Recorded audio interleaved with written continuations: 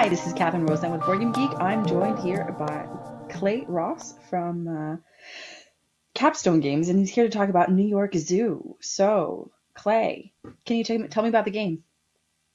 Hey, Catherine. Yeah, so New York Zoo is Uwe Rosenberg's latest game that just came out. The US release for this is next Wednesday, October 28th. But people that pre-ordered and everything are getting their copies now.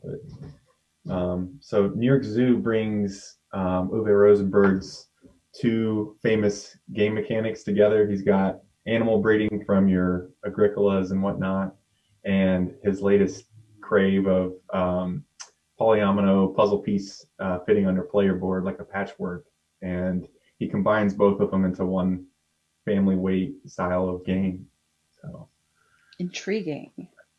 yeah, I really like it because of the theme as well. This is about building your own zoo through these puzzle pieces, and you can have up to 5 different types of animals to display at your zoo. And it's really cool as you can see all the puzzle pieces, or not the puzzle pieces, but the animal pieces are all wooden and they're all like cute animals. You got the penguins, meerkats, and I like the Arctic fox, and you got kangaroos, you got all kinds of stuff going on. I mean, just a bunch of cute little animal meeples in there that you're going to be populating your zoo with. And there's also the breeding phase of the game where certain things will happen where they'll have babies and you'll fill up some spaces and you get rewarded with some attraction tiles like a roller coaster or just some extra stuff to build in your zoo. So that's kind of like super high level what's going on. And you can see your player boards there on the bottom. There's a brown area, that's your construction zone. And what you're going to do is you're going to build the animal enclosures there and populate them. And the first player to completely fill up the brown spaces triggers the end of the game. And they essentially immediately win once they do that. So, can you yeah, take me through a round? Yeah, so if we could put that elephant, let's just pretend the elephant starts on that spot that it's right above right there. When it's your turn, you're going to move the elephant up to a number of spaces indicated on your player board. That changes depending on the player count. What's great is this game plays 1 all the way up to 5 players. So you got a really nice variable player count. And depending on the number of players you're having, you'll use a certain side of the player board. But let's just pretend for this example we can only move the animal or the elephant up to 3 spaces, which is pretty typical. So you can either stop on one of 2 spaces. The space that it's on right now is an animal acquisition space where you would grab both of those animals depicted. And in this case, you've got the penguin and it looks like a fox. And you would put those either in your enclosure or on the little purple what they're called barns on the upper left part of your player board, and each space can hold 1 type of animal. Yeah, so just like that, you would just take those 2, and then it would be the next player's turn. Another spot you can go to would be one of those polyomino spaces where you can, so you can go up to 3 spaces, and you could take a polyomino tile and place it into your zoo board area. And so you're going to try to puzzle this together so that everything fits, and you got to cover up all the brown spaces. Once you place a enclosure right there, you have to place an animal in that enclosure, and it has to come from your purple area or from another enclosure already on your board. But just for the sake of brevity here, I mean, we could totally do this, and yeah, you could do it over there and then throw down the penguin there. There you go. So as the elephant keeps moving around the board, there's a couple of orange spots, and once it crosses that at the end of the player's turn, so yeah, that would not be a space, but yeah.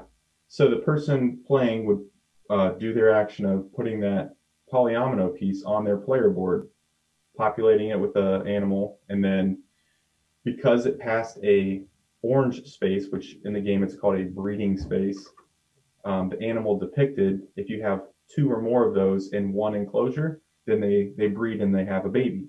And I think that's the penguin one too. So if there were two penguins in that enclosure, you've passed the breeding space. So all penguins for everybody will have a baby and they go in there. Once a player completely fills up their enclosure tile, each tile has a small square on it. All the animals will be removed and you're rewarded with one of the brown attraction tiles of your choice to fill up your board. I mean, that's pretty awesome. So like, yeah. So you can see all the tiny spaces on there and everything that each of the animals has to occupy for you to get the reward of one of the bigger tiles. And the attraction tiles are limited as well. There's not very many big pieces, so you want to race to get as much of those as possible because they're going to be able to fill in the gaps for you. And yeah, so you got different shapes and everything to, because you're going to get some really awkward spots where you have like one spot with just like a perfect small square that you need to fill in, and that's where these come into play really nicely. So, but yeah, that's pretty much the turn. What you're doing in this game is you're juggling the. One thing I do want to mention before I talk about the strategy is when you do setup, you have these polyomino tiles. There's 4 shades of their colors. The darker the polyomino tile, the more physical spaces are on that tile, and the lighter the color is, the least like a lower amount of spaces. So what that means is the bigger one takes up more space, but it's going to be much more difficult to continually fill that up with animals so you can get rewarded with that attraction tile. Whereas the smaller pieces, you can fill those up pretty quickly and get a bunch of attraction tiles going. So you've got this balance of, do I want to get some animals in my enclosure so I can crank out and get a lot of attraction tiles, or do I want to fill up my board as fast as possible and try to do it that way? So it's a nice system that he's put into this game. Yeah, so this is give and take constantly of placing and choices constantly about what way you want to go. Do I want to go animals or space or finish things Exactly. or yeah. Yeah, and you're trying to strategize too. You see a tile that you really want. It's like got the perfect fit for it, but you also need an animal to play that tile. And so you're like, I want to make sure I have that. Am I setting myself up for like a nice combo move coming up in a few turns where you can fill up your entire enclosure and then get an attraction? There's a lot to play with at this. So yeah, I You mean don't want to plan too much either, because then suddenly your choice is taken away from you, right? So yes, true.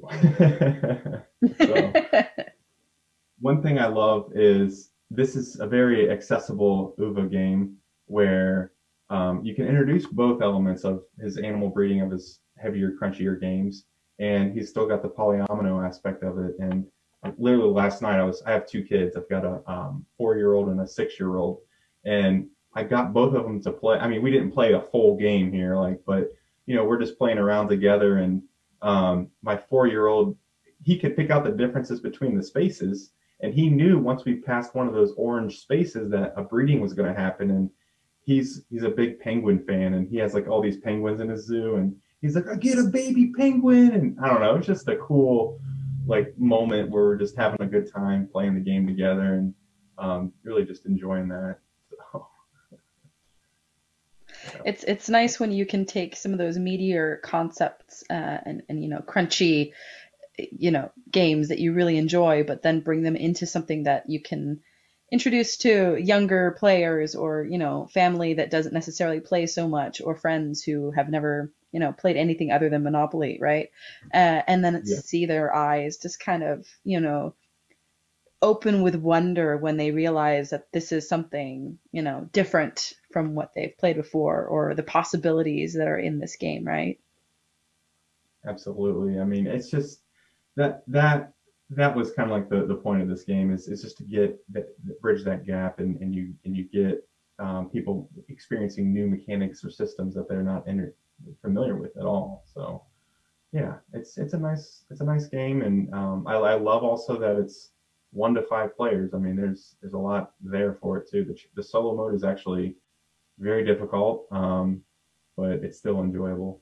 So yeah. What kind of things does the solo mode do? I mean, in this day and age, solo versions of games are getting pretty popular. So, can you talk a little bit about It's that? Yeah, it's a race against the clock. There's a couple tiles that are used in the game up there by the elephant you can see. But essentially, what you're doing is your goal is to fill up your board completely full. The solo mode is played on the one, actually, that one on the bottom left there is the solo board. And you have to fill the entire board up by the time the elephant has taken 2 laps around the track. So it's a pretty tough.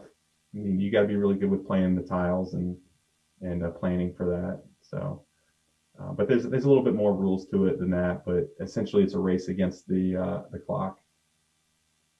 So I mean, it's not something that you'll be. I would find it very difficult if you could do it on your first try. That's pretty awesome. I mean, you're really good at that spatial awareness. But oh man, I have not beat it on solo mode yet. So yeah. Well, that's an aspect about the game that's really fun with playing with younger players is they tend to be very good at spatial awareness, right? Compared to older players. So that Yeah. maybe balances that out a little bit age-wise, which will be a nice aspect. I Yeah, see there's a and lot of buzz about the game in the chat. People have been saying things like this is their most hyped Essen game. And there's someone oh, asking about plans of what's coming next. What's next after this? for Capstone in general or for Uwe Rosenberg?